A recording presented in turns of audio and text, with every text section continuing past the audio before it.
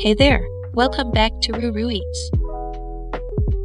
One of the most popular drinks in China currently is shuǐ. Shuǐ is an internet buzzword which literally means hippie drink, and it refers to sugary or carbonated drinks.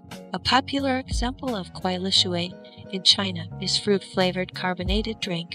This fizzy drink has a sweet and sour taste that matches well with spicy Chinese food. Recently, due to COVID pandemic and stay-at-home orders, people love playing home cafe and DIY drinks at home. Today, Red Shipao Suda is here to show us how to make 3 different flavors of fruity drinks perfect for the hot weather.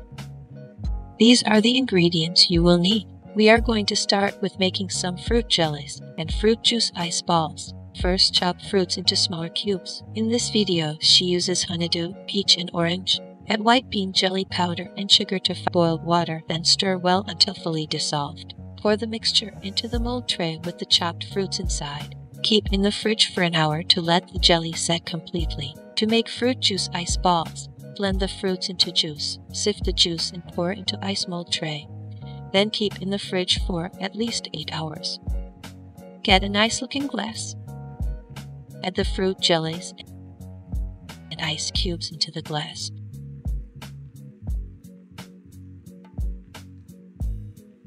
And top with fruit juice ice balls.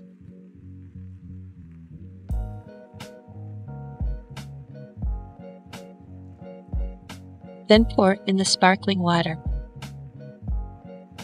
If you don't like sparkling water, you may replace it with Sprite.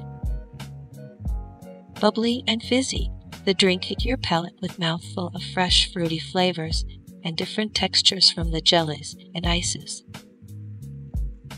Not only these drinks look aesthetically pleasing, they taste so good and refreshing with low calories. You may experiment with any fruit of your favorite. If you enjoyed this video, like and share. Don't forget to subscribe to our channel too. Thanks for watching. See you in the next video.